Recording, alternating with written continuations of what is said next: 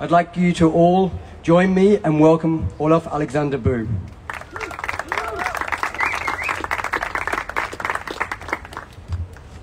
Thank you. All right. I'll start by standing and then I might sit down a little bit later. But it's nice to see so many people here, that's for sure. As the title indicates, data-powered performance, I think a lot of what we have got a lot of attention for over the last years is obviously that we have been using a lot of data, and we do. But I think there are two important data streams that it's important for me to communicate, and that is that there is one quantitative data stream, which basically is all these sensors that we have here, Moxy, Core, VO2 Master, and so on. But there is also another data stream that also we must not forget, and which is very important, and that is the qualitative data stream that actually comes from the athletes also. So very often when we use tools, you can imagine when you're out riding with your power meter and you were riding blind, if somebody asked you whether you could feel the difference between, let's say, 300 watts and 290 watts. There was a lot of noise here, or not? Is it okay? Okay. And that is that if you go out and you go riding 290 watts or you go riding 300 watts, it's quite difficult to feel the difference between that unless you really have practiced a lot around 290 and 300 watts. Still, there are several percent differences between the two. And what we do see is that even for elite athletes, that feeling this difference is quite difficult if you don't have instruments to calibrate your feeling with regularly. So, for example, when I started working with Kristian and Gustav in particular, this was in 2016. We even used more lactate than we do today, because this was fairly new to them, and there was a lot to be learned, even for the athletes. And of course, we had a fantastic 2017, and when 2018 come, we thought, okay, now we have used this instrument so much that how much do we really can we take it away and not use it so much? The interesting thing to see is that athletes starts to drift away from that feeling. So Kristian, typically, he started to train harder on the same sets where we were looking to develop something specific. Kristian started to drift and he started to push a little bit harder. Where actually the funny thing is with Gustav, he ends up going a little bit easier on those, let's say, specific sessions. But when you are using instruments regularly, this is basically when you can start to calibrate your feeling. You don't want to look at the instruments all the time, but you want to give them a glimpse, and then you, from experience, you know from all the sessions that you have accumulated, okay, I know that I can stay around here, and this is a safe place to stay. You give it a small glimpse, and you say, okay, I'm where I am, and then you go back and you feel, how does this feel? And this is how we very often use instruments most of the time. What's interesting now is, of course, that we have 3 brands here which have been quite crucial for us, both in the lead up to the Olympics, but also now continuing. This is actually, now this has been a long distance year, but where we had to learn very quickly. We went from Olympic.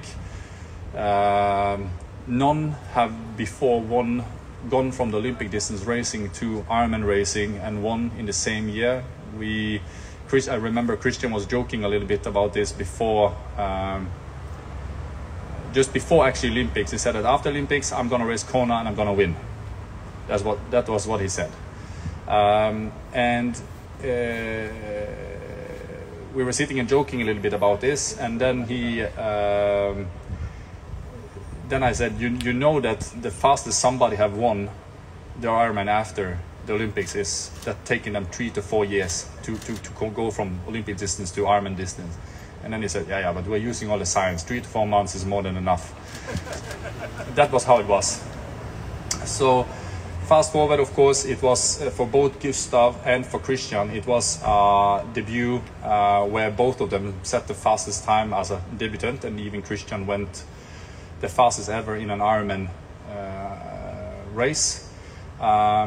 And the only reason for why we could get there was exactly because we used instruments, and more importantly, we used all these instruments in the field to learn as quickly as possible what was going on in the body. It was not that we went in and we were determined that this is how it should look like, but rather allowing the athletes to perform and adjust and then see, okay, what what does this look like in terms of performance? Because what you'll see is that if I gave you the program, for example, for Kristian, first of all, you will see that it's not the same program. It changes and it changes and it changes, because Kristian is changing, both from getting more experience, but also because he has from every race we are accumulating, of course, also things changes, and that means that if you look at Kristian and Gustav, you'll see two very different body types too, and that means also that there needs to be a part of individualization, and that means also that what I call individual performance signature, it is individual. When you perform, what is the signature of when you really perform? This is unique to each individual, and this is what we really need to spend, or today I need to spend a lot of time on analyzing this, and now we are working, of course, on automating more of these processes and feeding the algorithms more and more with the knowledge that we are gaining, but in order to allow us to even expand the use of sensors. So back to one of the things that I'm not sure if this is gonna follow me. Do I have a pen here? Yes, I have.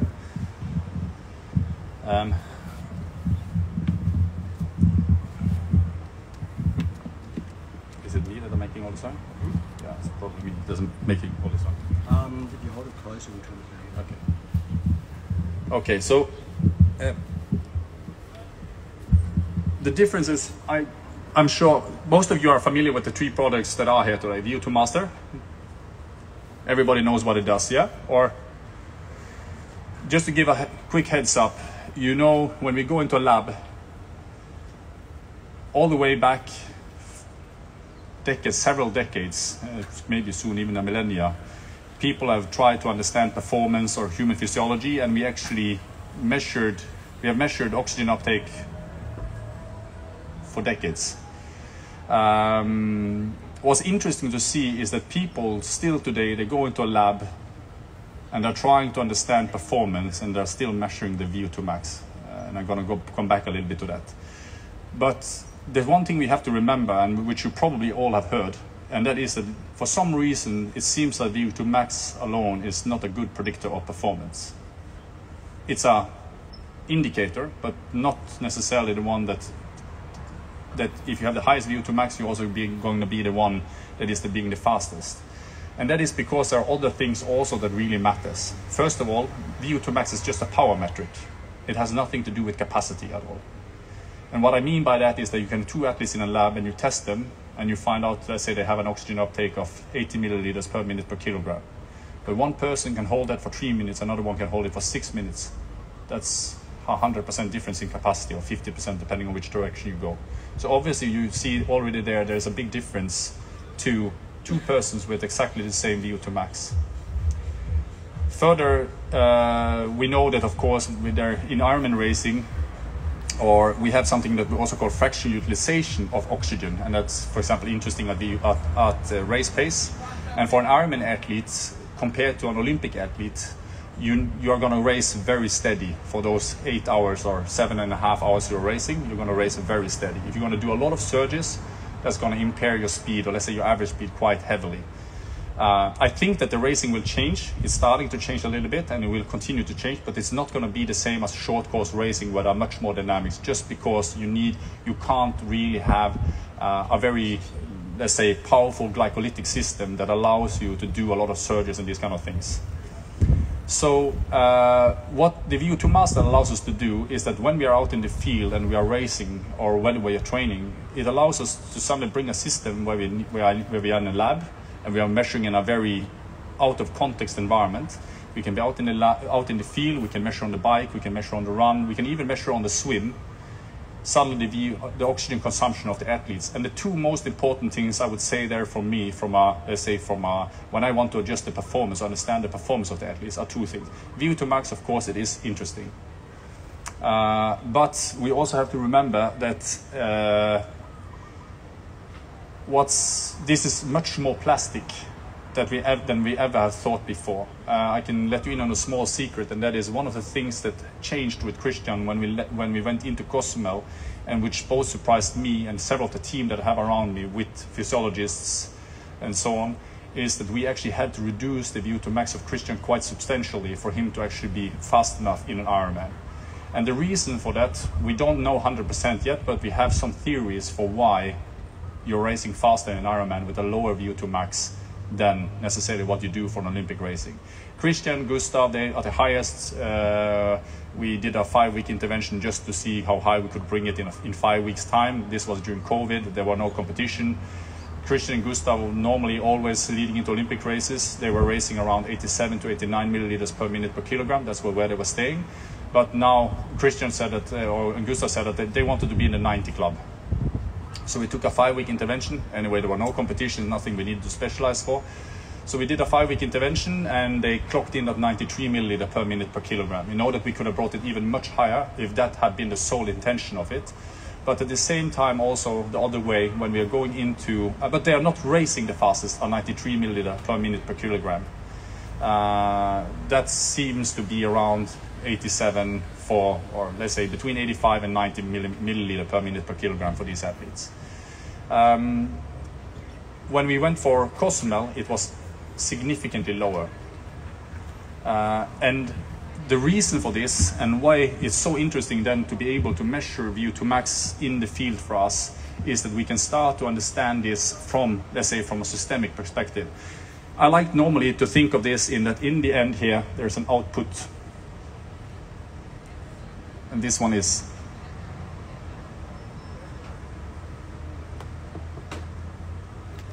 I'm writing like a crow, I hope you can read.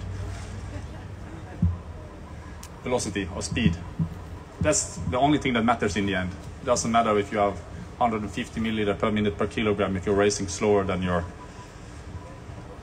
grandmother.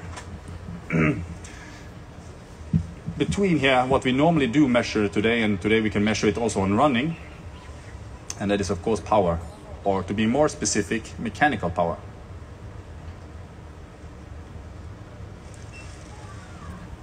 So what we do understand also here is that there's an efficiency factor between these two. So you can produce a lot of power, but you're sitting very upright and you're pushing a lot of air, which is not very ideal, obviously. At the same time also, you can try to optimize your aerodynamics extremely much, but it will also cut off your power too, or let's say at least your sustainable power. But that's just work economy. When we look at it more from what I like to call biomechanical perspective, also what also happens is that when you have a much more acute angle, for example, is that it will also impair actually how you are producing power. When we look at a power meter, what we have to remember is that it actually outputs your 1 hertz, or let's say 1 hertz. That's what it outputs. In between there is something called intracyclic power, which you can measure if you have an extremely high resolution power meter. So when you are measuring power, you will normally see that there's a curve that goes something like this. And it's the average power of this curve here that is basically output on your computer. But what we do understand when we start to measure this is that power can be produced in a whole lot of different ways. You can have a huge spike up here, but you also have a rather big dip on the other side here, which is basically subtracting your power. The other thing also is that you can have a more flat curve and so on. But the whole point is that there are many ways also to produce power. And this has to do with your biomechanical efficiency and so on. And this is something that we can understand when we are measuring an output and an input. But in reality, this is not really not your input either. To be able to produce power, the power has to come from somewhere.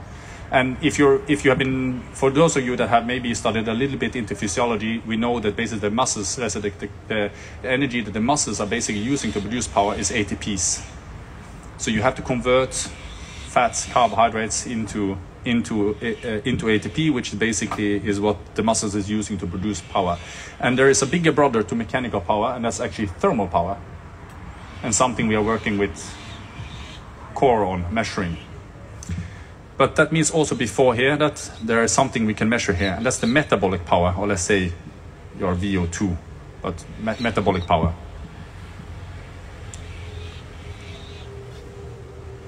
And again here, there's also an efficiency factor. But it means basically that there is no velocity without power, and there's no power without calories. You have to burn something. So VO2, when you're measuring oxygen uptake, we're actually measuring how much you are able to burn. When we're measuring these two, which is more universal, because this one will be a little bit more independent on whether you're riding uphill, downhill, and these kind of things, because speed will obviously, you can go quite fast downhill without producing any power, and you can go very slow uphill if it's just steep enough while you're still producing a lot of power. This one is a little bit more universal, but it's still influenced by this one. So this one actually will quite significantly change. And this is also one of the things when athletes feel that they maybe are more efficient going uphill, or they feel they can push more power when they go uphill. That's not for everybody, actually. There is a difference there. There are some athletes that actually push more power when they go flat, or even slightly downhill too, because they get some help from inertia and other things that allows them to pedal more efficiently. So this is also different from person to person. But again, when you're measuring these two, you'll see that for an untrained athlete, the ratio between these two is fairly poor. But for a high performance athlete, this is very high. And one of the things that actually happened when I started to work with Kristian was that I started to look, for example, on all these kind of things. And again, I don't use, it would be, for me, it's pretty obscure to go into a laboratory and testing your VO2 max to determine your performance when you're already running on a treadmill. I can actually just look at your speed, because in the end, the speed is what matters. So if you have two athletes and one is running at 85 milliliter per minute per kilogram, and he's running 20 kilometers per hour, and you have another one that's running at 80 milliliter per minute per kilogram, but he's running at 22 kilometers per hour, it would be crazy to say that, okay, you got 85 milliliter per minute per kilogram, you're going to win the race when the other one is running faster. And that is because this one only tells us about how much energy we're able to turn around, but not how much comes out into speed unless we measure this as well, or power for that sake. Kristian, when I started working with him, he had a biochemical efficiency of around 17%. So that means that to make it simple,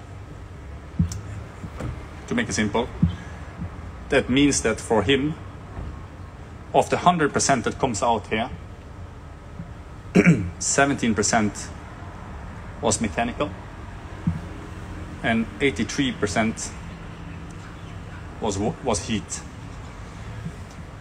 If we know that for elite cyclists, for example, or also because I measure other athletes too, triathletes too, we see that some of the most efficient ones are sitting around 20 to 21%. This depends on the sport that you are doing. It's not so that you can just say that again, if that's what I heard, so then we just apply it to all sports. It will be very different compared to what sport you're doing.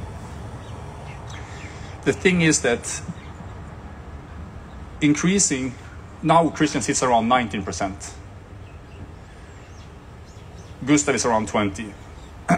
But in order, if you go from 19 to 20%, that's not a 1% increase. So if you're able to convert one more of these percents into mechanical power, that's not a 1%, that's a 5% increase in performance. If I wanted to make the same change here now, that means basically that I would need to increase the VO2 max of the athletes by 5%. And probably that wouldn't be even enough either.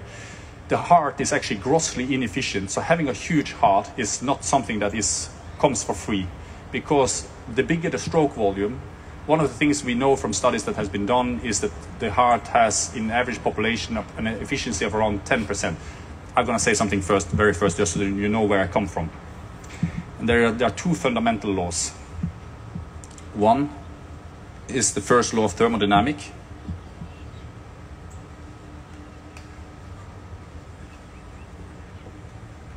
And the second one being the stationary action principle.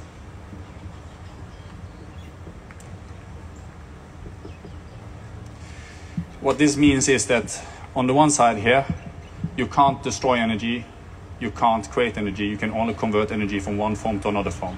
Meaning in this context, we are converting calories to speed. That's why there are no speed without calories. The second thing being is that the body will always, everything in nature will basically try to solve a task as cheaply as possible. So when you are trying to adapt to something, that's why also when I see a lot of athletes when they are preparing for races and other things, they start to do at least a lot of training that I don't believe too much in, because I'm a firm believer of that the body is extremely adaptable and it adapts towards what you want to be good at. So you'll not find Kristian and Gustav starting to do a lot of like 30 seconds intervals, all out, tens of them or something like this leading into a race, because it's so far away from what they're actually going to do in a race. That's why would I try to train them for something that they're not going to be good at?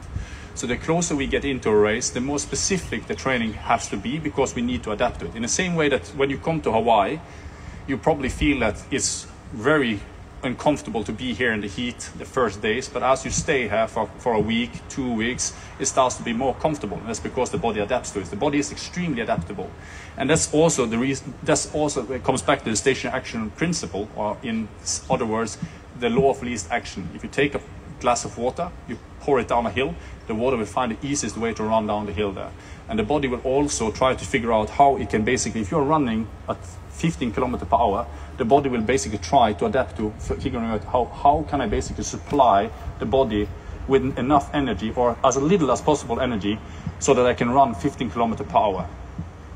And that's where the adaptation specificity comes in. So to be more practical, again, we know that having a big heart, and that's also some of the explanation probably for why you can't have, or why it's very hard to hold up a very high VO2 max leading into a race like Ironman. Just to simplify that part, if you basically plot your 5-minute power, so these are basically 5-minute powers. So if we say that there are 200 watts there, 300 watts here, 400 watts there, and 500 watts, and we basically say that for this athlete, let's say we say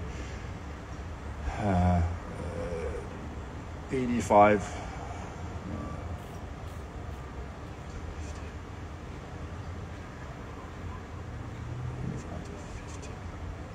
so that would be, let's say 45 something here. Anyway, the thing is that if you plot 5-minute power and you increase your 5-minute power, there's a fairly straight correlation between your 5-minute power and VO2 max. There's a simple way of indirectly testing your VO2 max is actually go out and do a 5-minute all-out workout. You have a pretty good approximation of your VO2 max.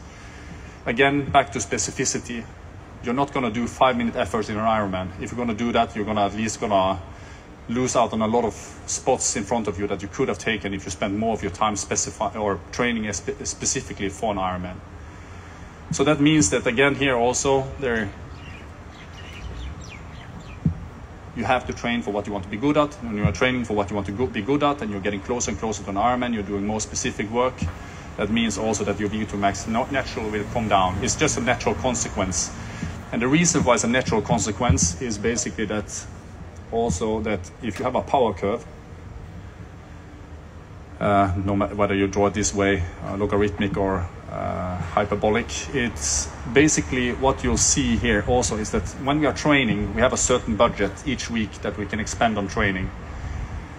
That means that if you have 10 hours available for training, and what you're going to do is spending those 10 hours trying to increase your 5-minute power, it means very little training out here. So your curve will probably look very impressive on the short duration side, but on the Ironman side it's going to look really bad, because that's going to happen out here. So if this is your, let's say your 5-hour power, and your 5-minute power sits somewhere here, again this is a logarithmic curve. This is not what you want it to look when you go into a race. If you have 10 hours, that means that you need to basically try to optimize for what you can do out here, trying to do something with more longer duration workouts and so. And that means that naturally, this one will then start to improve. Obviously, we improve on what we train for. If you work on your swimming, you become good at swimming, not at running. And if you do running, you're not going to get good at swimming. So obviously, specificity goes everywhere. But the consequence of this is because we are now expending more of the time we have available to train here, we're going to get a curve that looks more maybe something like this, to exaggerate a little bit.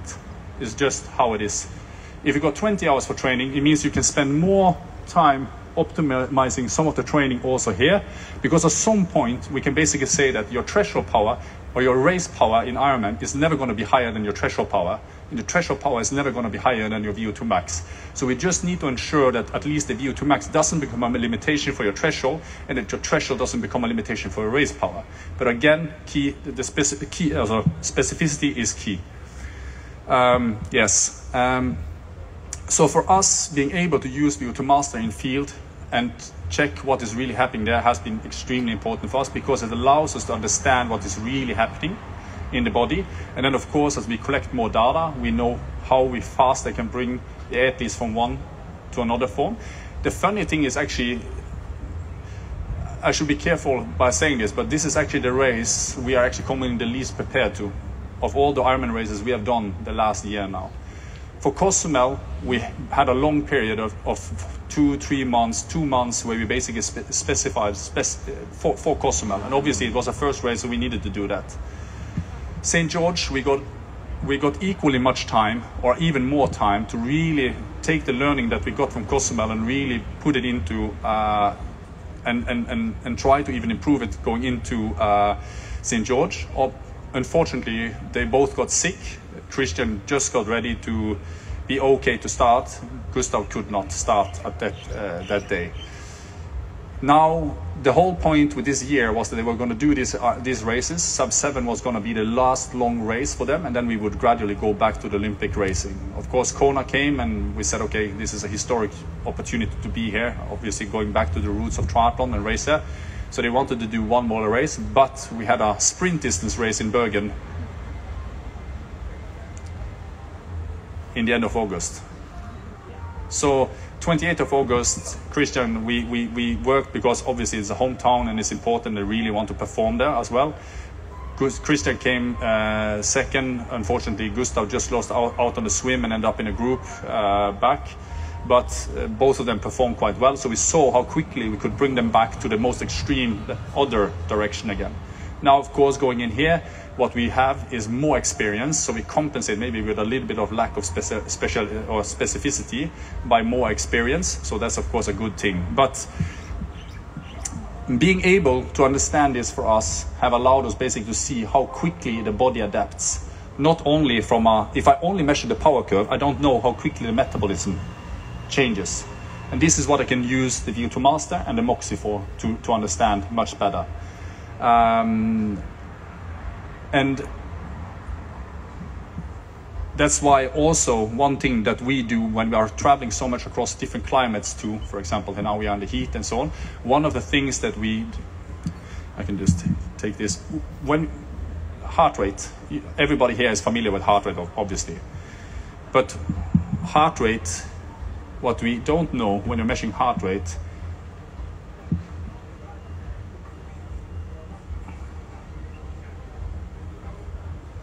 this is the one that actually is important. Or we can measure it with VO2, but we can also measure it with cardiac output. This requires extremely invasive methods to measure, so we're measuring it with heart rate instead. But in order to reach this, there is also a stroke volume component in there, which is important. And this is, of course, what is being driven up mainly when you're increasing your 5-minute power. It's basically the stroke volume that mainly changes. When we're measuring heart rate, the problem is that this one is affected by a whole lot of different components, everything from plasma to other things. So, for example, if you go to altitude, one of the first things that happens is that you're reducing your plasma content.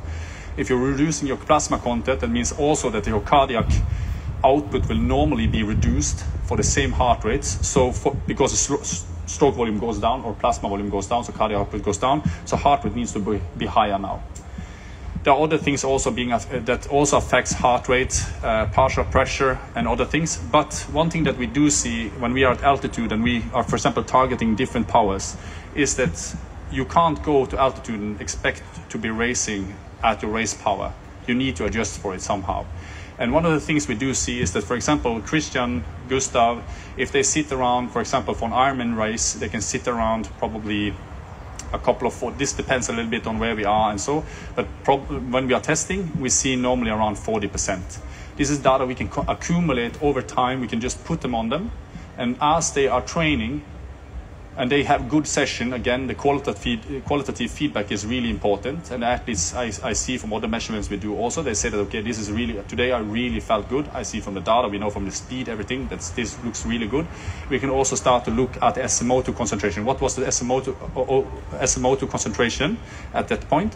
And this again allows us to target, and when we are breaking up into intervals, we are going to other climate, we can basically use that SMO2 value and target that. And the interesting thing with that is that on this curve, we can also plot SMO2 curves if we really want to do that in correlation with the power curve or the power data. But for Kristian and Gustav, sitting around, just using number 40% at race pace, if they go to altitude and they target 40% SMO2 there, that means basically that the power has to come down.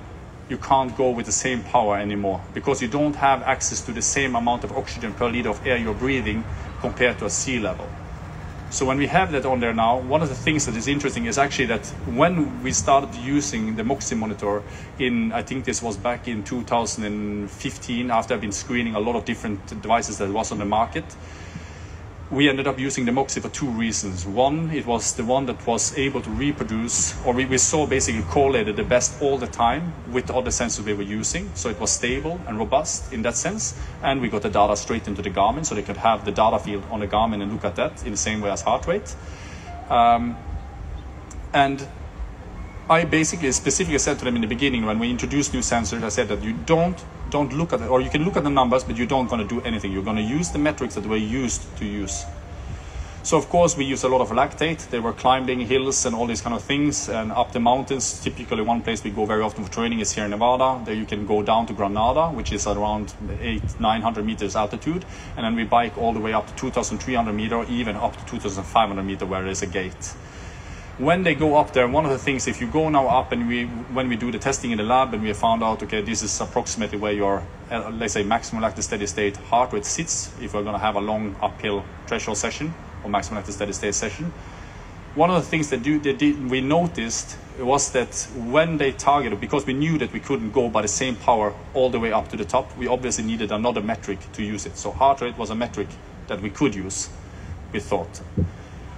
Going up there, typically the data or the heart rate corresponded pretty well with lactate, or the same thing that we had found when we done the profiles, up to approximately 1,800 meters. But when we passed 1,800 meters, 1,900 meters, typically we saw that it didn't correlate anymore.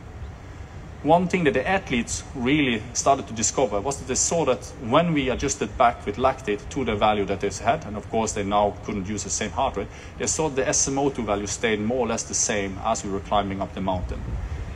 And the athletes, without telling me, I just saw that, okay, they are becoming really good at pacing, obviously because the lactate values and other things there starts to look very sound, approximately where we want to target it. And then they tell me, yeah, what we see is that the SMO2 value stays very consistent when we are measuring the lactate. And suddenly we have a real-time device. Because the problem with lactate is that if you are riding and it's not like a constant uphill, but there's a little bit changing in terrain and other thing, and you're not extremely well at pacing yourself. If you're doing a 10-minute interval, and during the last minute, you're having a little bit of a dip in power, and you surge back up again, that's going to influence the measurement that you're going to end. You don't get a real reflection of the load that you had over the last 10 minutes. Secondly, lactate is heavily also affected by your plasma in the body. So one of the first things that happens when you go to altitude is that you actually are losing plasma. You are getting more dehydrated, you're losing plasma, and because you now have less blood in your body, that means also that the lactate concentration will start to come up as a function of it. So what you thought were your, let's say, your maximum lactate steady state concentration is actually not your maximum lactate steady state concentration anymore. It's affected by hydration and a lot of different things. SMO2 isn't. And this is the really interesting thing, because we see that basically if you do a search, well, you see it from the data. The SMO2 value comes up and it goes down and down again as you pace yourself correctly. So again, there we suddenly had a device that allowed us to really start to pace and target metabolic power much more accurately compared to if we used power meters and, of course, speed in itself. So these two devices, of course, is something we use. You'll see them use them more or less on most of their sessions, especially on bike sessions. Run sessions, sometimes they use it, sometimes they don't use it, depending a little bit what we do, but that's because it's a little bit more complicated to use it on the running. Well, that's not right. It just takes a little bit more preparation. You need to use a patch normally to put out, and of course now there's a shorts too that can be used as well to keep it in the same spot. And that's important to keep in mind. When you find in the beginning, when you start to use the Moxy, you will start to play around a little bit. And the reason for why you want to play around with it is basically there are two things that you want to see. One is that basically when you are doing a range of efforts, you want to see a high dynamic range. So if you're starting to do something fairly hard, let's say high intensity intervals, you want to see basically SMO2 drop very quickly. Then you know that you have found a good position. Secondly, also as you basically stop the interval and you're doing rest and all things, you also want to see the SMO2 come up to fairly high values too. So you have a good dynamic range. If you don't have a good dynamic range, then I would basically start to play around a little bit until you find a good position to keep the Moxy on. When you find that, either tattoo in area where you put it, or use the short, or just be very that you are good at keeping it that spot to be able to make sense of the data or keep data consistent. It's the same thing with all kind of devices. Power meter also, if you don't calibrate and you go from a cold climate to a warm climate and you don't calibrate it, it's not going to stay consistent. It's going to drift, even with the new temperature compensated power meters. Finally, the core. I remember this was in 2018. I don't know how many 100 or 10,000 euros I spent on temperature pills for my athletes. And they have to, I can let you in on a small secret, they have to insert it rectally. They are not allowed to swallow them. Simple reason, because data consistency is important. And if you swallow the pill, you don't know necessarily how far it has gone down your tract, and that means also if you're drinking fluids and other things that can impact the temperature data that you're getting from the pill. Of course, the further down it is into your column, the less affected it will be, but then it's super safe just to take the pill, put up back, and you're done. Then it works straight out. But again, doing this on each session, I remember even a colleague asked, which was not too much into physiology, but was more on the financial side, and asked, is it not possible to reuse these pills? No, it's not. Or you can, but I'm not sure who's gonna put that pill back up again after. I'm not sure Gustav is gonna accept a pill from Kristian or vice versa. I was introduced. It was Dan Orang, a very close friend of mine. He introduced me kindly to the guys at Core and said they are making now a sensor that you can put on your skin to measure your core temperature. And then I think, okay, this I've heard before, because it has not been a lack of patches that you can put on your body to measure your temperature. The thing is that most of these devices, the way they do it is that they have, based on studies, they look at the core, they are measuring the core temperature, obviously by rectal probe, for example, and looking at the skin temperature, and you create an offset between a statistical offset between the two. So you know that, for example, if you're measuring at the forehead, then you know that, okay, that's the offset between forehead and basically your core temperature is this. But the problem is that this is not very accurate. It's good for diagnostic purposes where you just want to check, okay, do you have a fever or not, for example. But for us, where we need to really understand heat adaptation, the smallest changes that are happening in this kind of thing, we need something that's more accurate. And of course, the pills are accurate. So when I met with Core, I remember that I was very open, was very curious to see how they had solved our approaches. And suddenly I learned that the way they are doing it is that there actually is two measurements going on. And the one measurement is, of course, is measuring the skin temperature of you. But the other thing is actually measuring is actually how much heat is actually your body producing. And the interesting thing is that that's also the thermal power. So if you can imagine this, if I asked Chris, and I said, guys, I want to really know what are my plate at home. So if I have a plate at home, I'm gonna cook my potatoes there, for example, I put it onto 2 kilowatts, I could actually take this sensor, not the plastic version, but if it was made in metal, put it on there, and I could actually accurately measure the power output from this base. So if I put it on 2 kilowatts, I will be able to measure that. Yes, there is actually 2 kilowatts of power coming there. And this is actually the same. When we're measuring power on a bike, it's mechanical power, but it's power. It comes from somewhere, and it comes from calories. So when I started to understand this, of course, suddenly there was a sensor here that not only allowed me to be able to look at the core temperature, but indirectly, because it measures indirectly, but it doesn't do it the way that all others do. It does it, but it actually measures the thermal power and the skin temperature. What we need to remember is that there will not necessarily, when you're measuring here, you're not measuring here. And when that means also that the body doesn't have a uniform temperature either. There are small changes in temperature across the body. So that means also when we're measuring here, we can't necessarily just take the data from the rectal probe and just translate it straight over to the values we get there. We have to establish new baselines and so on. But that you do very quickly, because when you do exercises and all this kind of thing, you start to get a temperature range as well.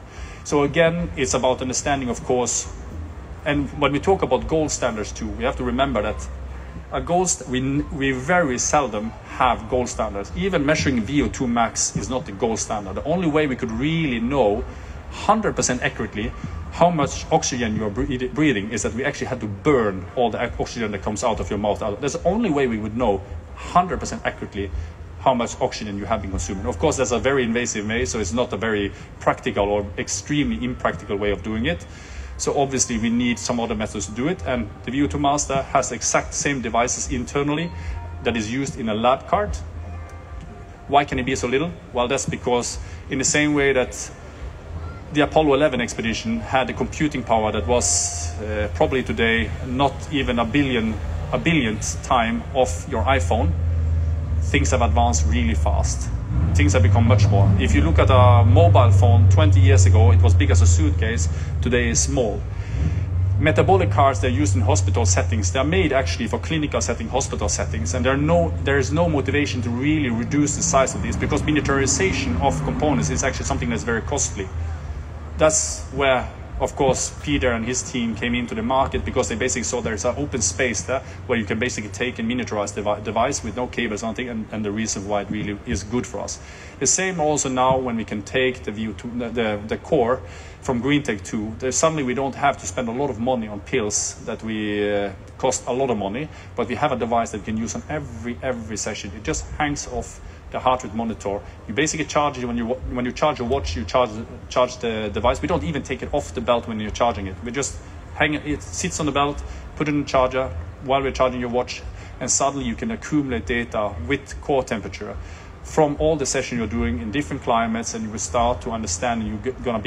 You're building big data sets that allows you to understand what are your strengths, what are your limitations, and of course when you start to understand this, you can also start to target the limitations and work on this as well.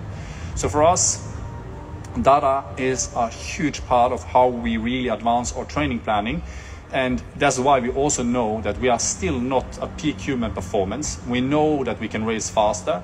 I'm gonna even say that if we have been racing Ironman, continue to race Ironman, and only focus on that now for the 2 next years, we will probably see that the marathon times, no change in the swimming times, maybe minutes faster for Kristian and Gustav, but basically very small changes. The bike, no power output would probably not change very much at all. It is probably where it shall be, more or less, plus minus. The only thing, maybe aerodynamics will change, because we get better sensors and data for that as well.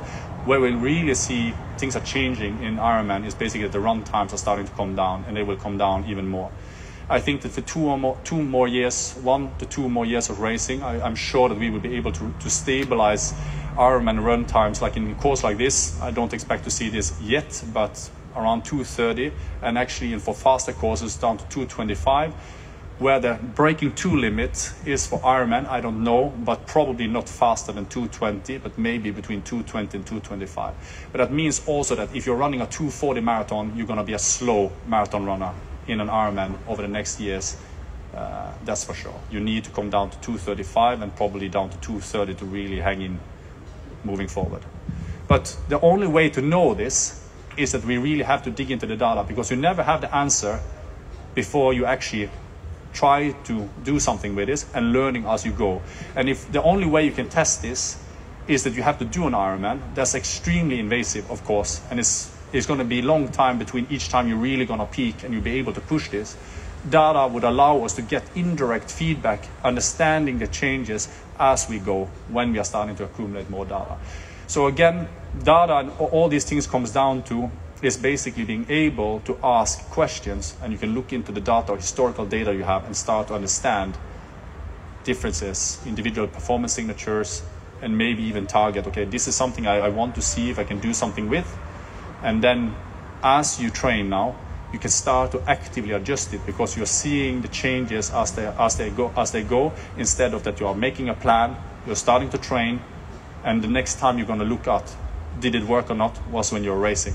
That's a little bit too late to start to make adjustments. Okay, you can always start to make adjustments after the next race, but this is almost like accounting in the way that if you're running a company, you would never not check your balance on their account, looking at how much money is coming in, how much money is going out.